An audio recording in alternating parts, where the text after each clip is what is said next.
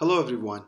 In this session of CCNA series, I'll demonstrate how to configure a trunk using 802.1q encapsulation. Also, I'll show you how to configure a native Vlan and verify the same using some show commands. Let's take a simple topology in which we have two switches and three PCs from three different departments, as in three different VLANs connected to each switch. Those PCs in the same VLANs currently are not able to ping each other. So to make it work, we have to configure a trunk link between those two switches. Let me show you if I can ping the other PC that is with the IP 192.168.1.2. As you can see, it's not able to reach.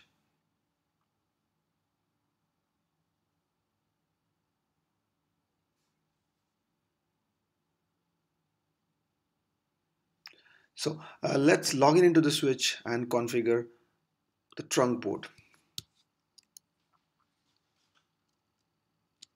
By default, the ports on the switch are in access mode. So you can configure the trunk port by logging into the interface configuration mode and by issuing a command switch port mode trunk. The port will be configured as trunk. On the earlier model, it was required to configure the encapsulation type as either .1q or ISL, but on those new switches nowadays are having .1q by default, as ISL is obsolete. So you can verify the configuration by issuing show running config command. Here you can see this interface is configured as trunk, and then you can also verify the operation by showing show interface fa0/2 switch port command. Here you can see the administrative mode is trunk, the operational mode is trunk, and encapsulation operational is still, administrative is still not showing, but operational is showing .1q. Let's hop onto the other switch and configure the trunk as well. The port which I have connected is fa0/1 switch port mode trunk. Then let's verify the configuration. Okay, and then let's verify the operational.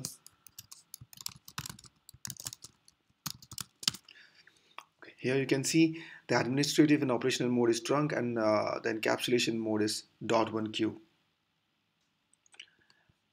Let's verify it on the earlier switch as well. Okay, but for some reason it's not showing, but the operational mode is showing .1q. So this verifies that we have successfully changed the switch port mode to trunk. Let's try if student 1 can ping to the PC that is on the other side.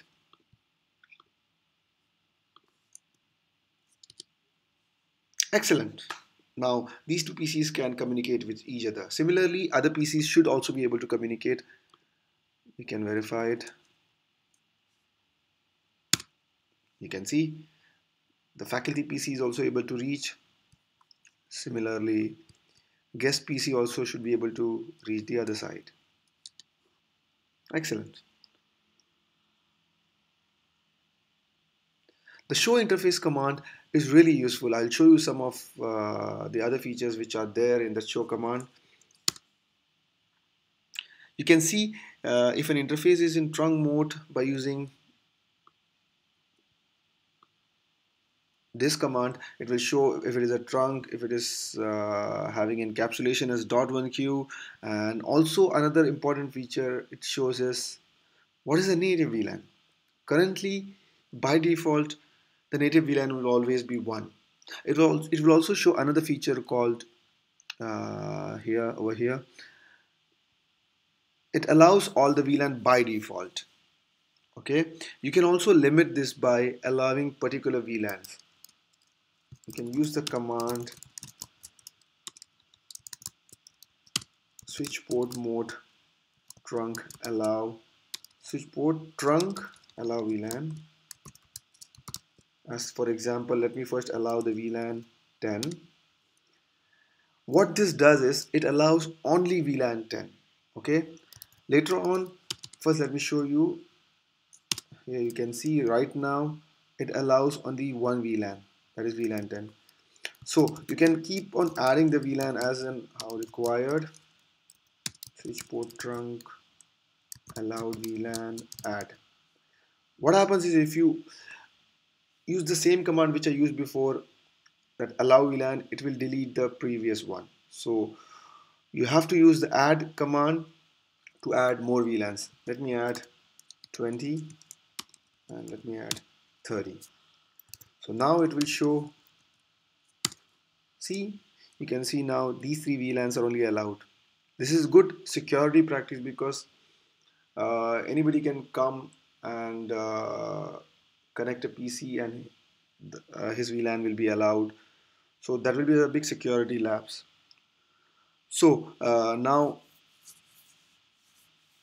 so far we have seen how we can enable trunk, and also I showed you how we can allow specific VLANs.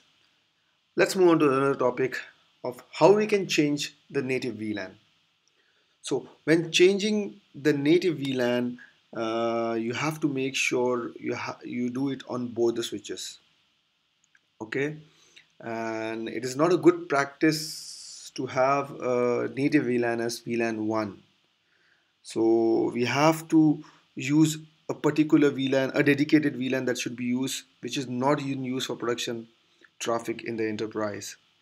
Okay, so as I said, when changing the native VLAN, you have to make sure it is changed on both the switches. So let's go ahead and change the native VLAN.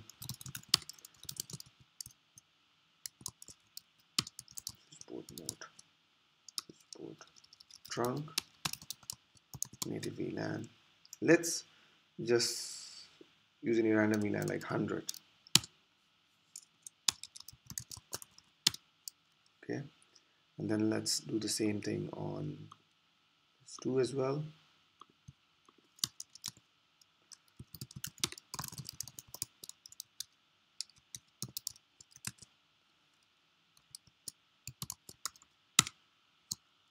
Verify the same using show interface fa0/1 switch port.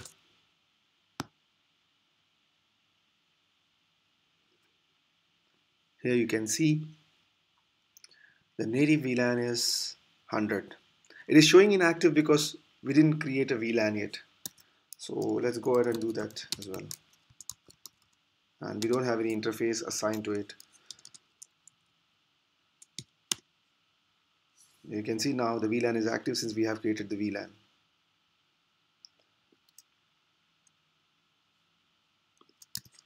That's it for this session. I hope this was informative for you. Thank you for viewing. Please do subscribe and share.